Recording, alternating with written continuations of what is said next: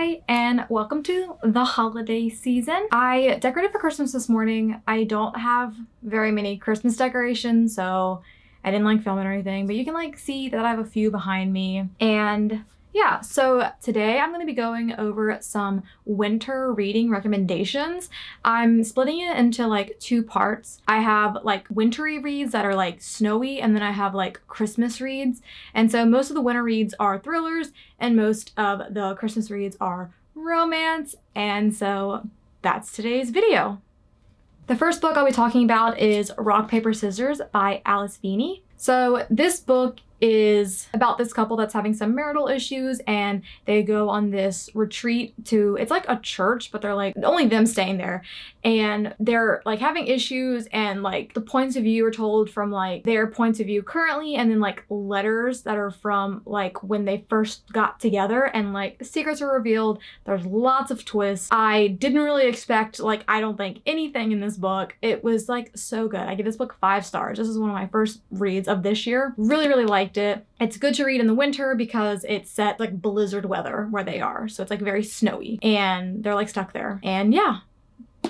So the next one I'm talking about is Shiver by Allie Reynolds. And I don't know where my copy is. I think it's like buried in my bookcase. So I own the book. I really love this book, but I don't have it in my hand. So basically, Shiver is about this group of people that were friends when they were like younger, and they get invited to stay in this ski lodge from their past. And it's only like the group of them. I can't remember if it's like 5 or 6. It's just them staying there, and they don't know who invited them because each one of them got a message from like another person in the group, but that person didn't send it, and they get trapped there, and they don't know who trapped them there, what's going on. The person who trapped them there wants them to reveal their secrets. It's like a whodunit. People start dying. It's told in dual timelines from the like current point of view, and then the same girl in the past. When they knew each other, they were like all part of like snowboarding competition or something in the past. And yeah, it's just so good. You just don't know what's gonna happen. There is like a subplot of romance, which I usually don't like in thrillers, but I really enjoyed it. And this one, I felt like it like really worked for this one.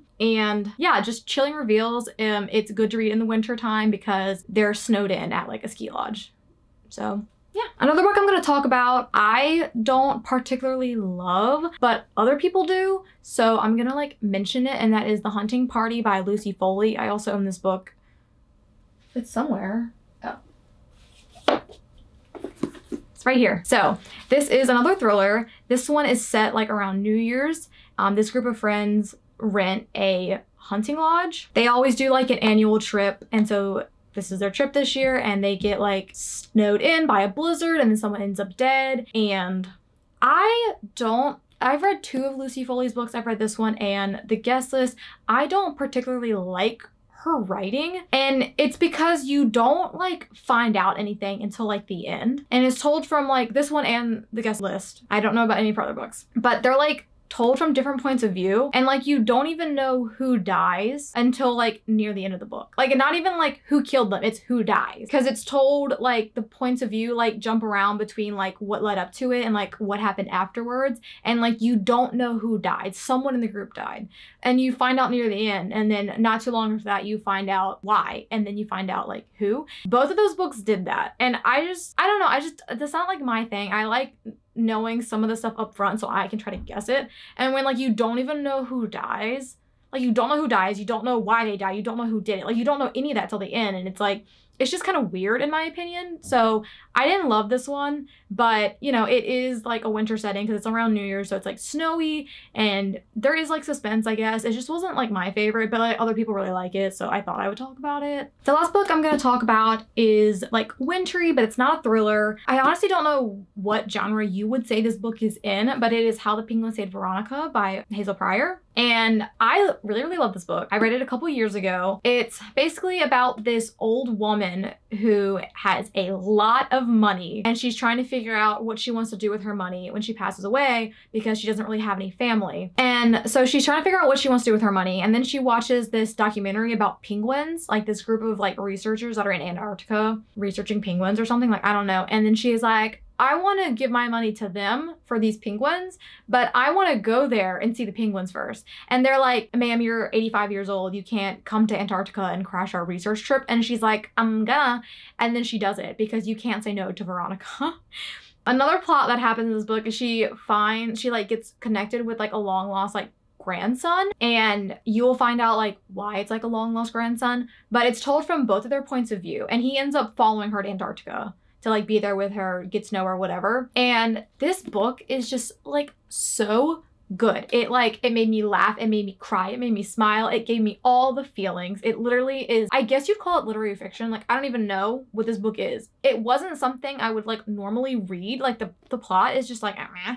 But I got this from like a Once Upon a Book Club, so like I gave it a chance, not really knowing what the book was, and like yeah, the gifts were cool to open, but like I just really ended up liking this book. I liked it so much, and the writing is so good because it switches her points of view, and she's like this prim, proper old lady, English, you know, and then it goes to this like 20-something-year-old guy who like lives in a crappy apartment, and he like smokes weed, and he like can't keep a job, like, and their voices are like so different. Like you can clearly tell like in their chapter, like in their points of view, like which one you're in. And I feel like a lot of authors, when they write different points of view, they like kind of sound similar, but this one, the writing changes depending on the points of view. And I think that's really good writing, and it also makes the story more interesting. So yeah, this one is wintry because it takes place in Antarctica. There's snow, there's penguins. Penguins are now my like second favorite animal because of this book. I love it so much. The UK copy is like a different cover and a different title, so I do have the UK copy as well. It's called Away with the Penguins,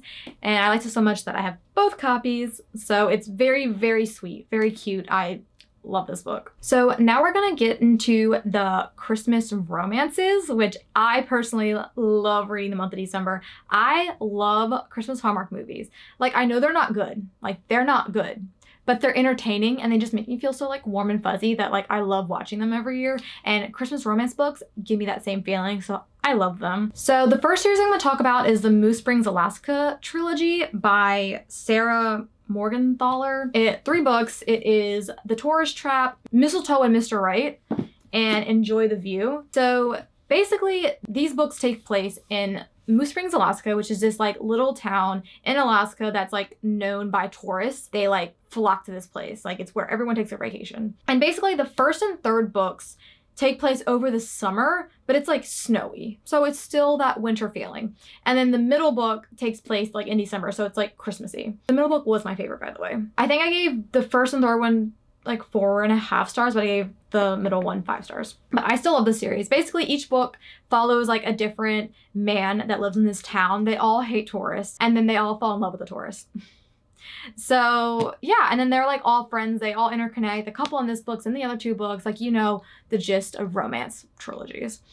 So yeah, this is really, really fun. I read this a couple years ago. I read it like before the third one came out, so I read the first 2 in December, and the third one came out like that January. Yeah, this series is just like really, really cute. Another thing that makes it really cute is there's like some animal that's like prevalent in each book. That sounds weird, but it's like in the first one, it's like a moose. There's like this moose that's like hangs around the guy all the time. I can't remember the animals in the other books, but like it's just like this cute little touch that makes it like even cuter. But yeah, this is just such a good, cute romance series. And yeah, this is just really cute. Next, I'm gonna talk about another trilogy. So the name of the trilogy is Christmas in Eldvoia. You know, one of the made up countries they do for Christmas stories. Yeah, that's that one. So the first one is A Princess for Christmas. Oh, the series is by Jenny Holiday. The first one is A Princess for Christmas, and then it is Duke Actually, and then it is So This Is Christmas. So the series is so cute. The first one is about the princess of Eldvoia. She goes to New York for some event, meets a taxi driver, romance ensues. The second one is about his cousin Danny and her friend Max. And this one's misleading because it looks Christmassy, but it starts Christmas time and then it ends Christmas time, but the middle of the book is like the course of the whole year, which like is a little misleading because not the whole book is Christmas. And it's like, that's fine if not the whole book is Christmas, but like you go in thinking it is, so there's that. But basically they become friends and they're trying to help each other find love or whatever, and then they fall in love because of course that's the plot. And then the last one is called So This Is Christmas.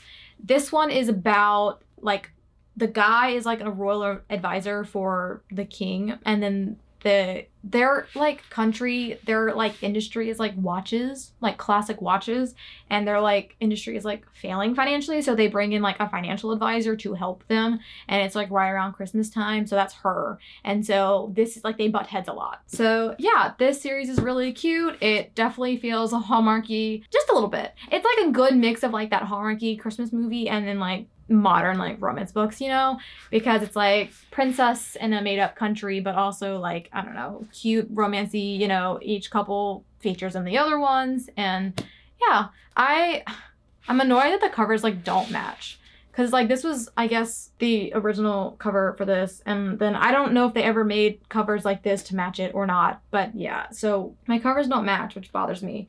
But anyway, the next book I'm going to talk about is In a Holidaze by Christina Lauren, which I don't own because it was a book I gave my mom for Christmas one year, and then I like read it before I wrapped it and gave it to her. So she owns it. But this book is basically Groundhog Day, but like make it Christmas. It follows Malin, I think is how you say her name. Basically, every year for Christmas, her family stays in this cabin with their friends. And so I think it was like a group of college friends started this tradition, and then they like all had kids. And so like every year, them and their kids have gone to this cabin. So like she's in her 20s. A lot of the other kids are in their 20s, and they're still going every year. But then this is going to be their last Christmas there because the cabin is being sold by someone in the group. And also she like has a crush on one of the other kids. I say kids, like I said, they're like in their like 20s or 30s. But anyway, she like grew up with him, and they like have like a mishap, and then she's like on her way home from Christmas, and then she's in a car accident, and then she like wakes up on the way there for Christmas. And so she gets to like do Christmas over and over and over again, trying to make the romance work out and trying to figure out a way to save the house. And while I was reading this book, I didn't love it. I read it in 2 sittings. It was like reading it before I gave it as a present. And like I didn't love it, but also when I like put it down in between like picking it up again, like I couldn't stop thinking about it in between that. So like maybe I did like it. I'm still recommending it. It's definitely cute. It's just like not my favorite holiday romance. Next, I'm gonna talk about 12 Days of Christmas by Debbie Macomber. Don't know how to say her name. If your mother reads romance, she's probably read her books. Like if you go to used bookstores, the romance section, there's always like those certain authors that have like a whole section that is her. So I've only read a couple Christmas books by her. This was the first one I read. This one feels exactly like a Hallmark movie. So it is not great, but it's so cute and so entertaining. So basically this girl, the main character, like loves Christmas, and her neighbor hates Christmas. And so this year she is determined to make him love Christmas. And that's the plot. There's romance. It's like nothing special, but it's very, very cute. I could totally see this being like a Hallmark movie. It's not too long. It's like pretty short. I enjoyed it. Like I said, not great, but I enjoyed it. I have read one of her other Christmas books, and this one I gave 4 stars, I think. And the other one I gave 2 stars. So now I'm just like, do I read more? Do I not read more? But this one's cute at least. The last book I'm going to talk about is a Christmas book, but it's not romance. And you've probably heard of it. It is Skipping Christmas by John Grisham. And this is what the movie Christmas with the Cranks? Yes, Christmas with the Cranks is based off of. Basically, it's like a Christmas comedy. And so this family, the Cranks, decide that they're not going to celebrate Christmas this year. And in their town, Christmas is a really big thing. And so they decide they're not doing Christmas. Like, I think it's because their daughter's not coming home for Christmas. So they're like not decorating. They're not sending out Christmas cards. They're not making fruit cakes. They're not doing any of that stuff. And like the whole town is just like, what do you mean you're not doing this? And like they get mad at them. And I remember like not really liking this book that much or the movie that much, but I find myself wanting to reread it and rewatch it. So there's that. And honestly, I couldn't remember what I really felt about this book. And then I like reread my review from when I read this 3 years ago. So I'm gonna like summarize my review of it from that because that's more accurate than what I think now. Basically, I was saying that I like the conversation it started about like materialism and expectations because like everyone expects Christmas to be this big thing, spend a lot of money, yada yada, and like that's not really what Christmas is about. Of course, there's like the holiday aspect, but it's also about like giving and like love and whatever. And so you like go into this book or even the movie and you're like, this is so over the top, like no one would treat this family this way. But then it's like, I mean, maybe because people really do expect certain things at Christmas time. And And so I said that the second half is when I really started enjoying it.